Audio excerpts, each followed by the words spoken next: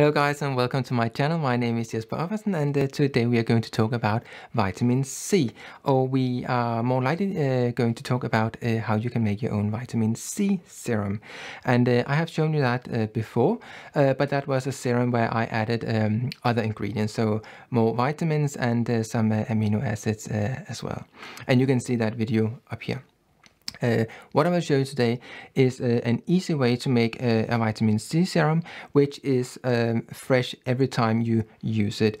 And it's a way that you can make it yourself, so it's a DIY thing. But it's not one of those DIY things where you are making a solution and then you keep it for a week and you wrap a tin foil around it in order to shield it from the sun and all that sort of things. Because I feel that if you put vitamin C into an aqueous solution, then the water will have an effect on the vitamin C, and after a little while it will go more and more yellow.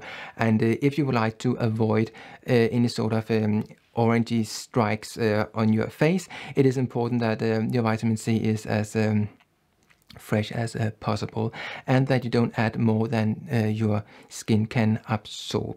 So one thing you can do is just to take vitamin C and add a little bit of water and then put it on your face. Now that is a little bit difficult. The vitamin C that I use is a vitamin C called magnesium ascorbate, and it looks like this. And that is a less acidic version of vitamin C, so it should not irritate your skin, but always go slowly and try a little bit, but it should not, because it is, when you look it up, it says that magnesium ascorbate should be at a pH level of 7, but if you drink it, it's really acidic actually. So what you do is that you take a little container, and I had this little container here, which is my lip balm that I have used up, so I cleaned that little container here. And what I do is that I simply add vitamin C powder into it, and then I mix it with something else, and that is the important part in order to make it easy to distribute the vitamin C serum on your face. And what I'm adding to it is something called methylcellulose or methylcellulose, and it looks like this. This is a food grade version, so that is something you can put in cocktails and in ice cream and stuff like that if you like to make it a little bit more thick. And you don't need a lot of it because it will thicken quite easily, and if you just leave it, then it will be kind of like really gel-like. And what I did was I tried a little bit to see how much should I use, and I ended up using, and I just mix it in this little container here, shaked it up, and then I should put a little mark on it so I could see that it was no more my lip balm, because it did happen that I spilled some of it all over when I mistook it for the real one. So I need to put a little bit of a marker on it. But what you do, one thing I can just say is that if you wonder about methylcellulose, what that does in cosmetics, then I have a product here which you might know, that is a micellar gel wash. And if you look at the ingredients list, it has an ingredient called hydroxypropylmethylcellulose. So that is a different sort of cellulose, but it does the same thing. It makes the liquid in here more thick. And often you will find cellulose in sunscreens as well, so they will form or they are supposed to form a sort of a film over your face. But as your face is generally a little bit moist, it will never really form that film.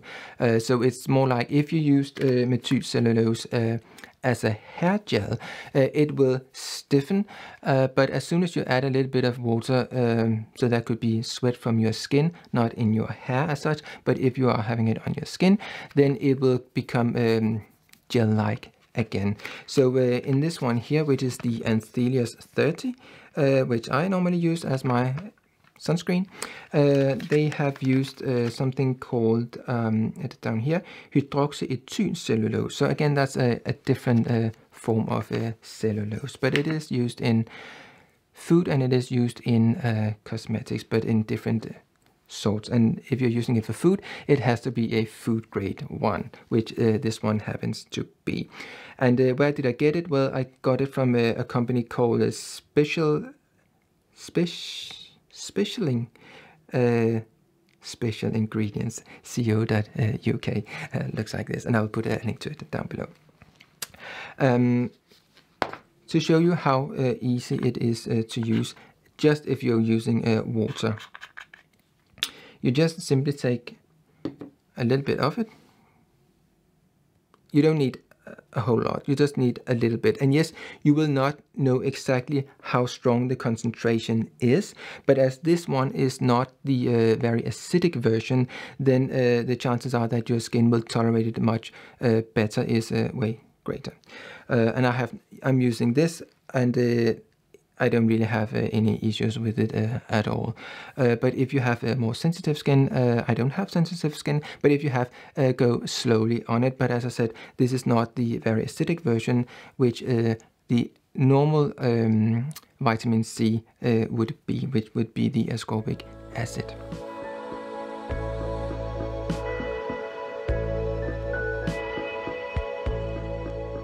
And then you just put it on your face. Now, I would say that if you just use it like this, you maybe would like to use a little bit more of the methylcellulose in order to give it a bit more gel-like consistency. But again, you can try and see how much you would like. Rather use a little bit too little and then add a little bit, so you don't waste too much of the vitamin C or the magnesium ascorbate. Now, when you are dissolving the powder, you will feel that depending on which magnesium ascorbate you are using, and in my case I'm using this one from a company called Now, it will be more or less grainy. So if it's a lot very grainy, I mean, I would not recommend it, but the one I use here is relatively fine, but still you will feel that there are some grains in it, and you obviously don't put it on your face until those grains have dissolved completely. And if you just use methylcellulose and the magnesium ascorbate, as said, you might use a little bit more of the methylcellulose and a little bit more water, because this will sink into your hand really quickly. And if you look at my hands now, they are dry again. So what I do is that I use it with another serum that I have made, and that is the serum that I have made with the sugar called ribose. And you can see a video about ribose and the serum that I made up here. And that one has something else in it that will give a little bit of slip as well. And that is that you can see again in the video up here how I use that, and that is from the company called Jarrow. What it does is that when I have the solution here, which is obviously it's a DIY solution, it has a little bit more of a slip to it. So if I and this one just needs to be shaken up, because there will be something that will fall to the bottom, which I explain in the video up there, why it does that and how you can get rid of it if you want to. Open it first, and then I again add a little bit of the vitamin C. And then I take this one here. So now you will both have the methylcellulose in my hand here, and you will have a little bit of the hyaluronic acid in this one here. And together they really give a nice slip. So I use kind of like an amount like this, if you can see that. And then that is the amount I would use anyway. And when you have the hyaluronic acid in it as well, you definitely get much more of a slip. So I can recommend using it together with something like the ribose serum, because it has the hyaluronic acid in it. And now you can see it becomes much more shiny and wet for a much longer time. But still, as you have added the methylcellulose, it will start to become more gel-like, as if you have a gel that you're putting in your hair, and it starts to stiffen up. So you have a little time to make sure that the granules in this product here from the vitamin C is small enough so that you can gently start to put it on your face. And yes, they will, as you're putting it on your face, they will start to dissolve the last bit of it. But you don't want to scratch your face. But I mean, now I can't really feel the grains anymore. So this would be ready to be put on my face. So yeah. This was a relatively easy way of making a vitamin C serum, which is easy to put on your face. And you could obviously, as some other people are saying, just using vitamin C and then water. But that is a little bit difficult to put on your face. And you don't really want a lot of vitamin C going everywhere, like splashing here and there, because what you will very soon see is that where it lands, the next day it will be orange, and you will get orange spots on your clothing and stuff like that. It can be washed off, but you will get those dots here and there. Oh, that is what happened when I do it like that. So the good thing is that you can use the methylcellulose, and that will really help with that issue. Now, one thing, as I would like to say, is that if you're using more vitamin C than your skin can take up, then the chances are that it will just be on the top of your skin, and there it might be mixed with your cream, and if your cream doesn't really sink in well, that will give vitamin C on top of your skin, which does not sink into your skin. And when it does not sink into your skin, it will just sit there on your skin and oxidize. And what will happen is that it will turn orange. So you will get the same sort of glow as if you were using a self tanner. And can you just wash that away if you see that it's becoming orange? No, because then your skin has already been tainted, and you have to wait until it naturally wears off, and that might take a little while. So rather use a little to begin with, and then see how it goes. If you become orange, you use too much of the stuff, more than your skin can take up.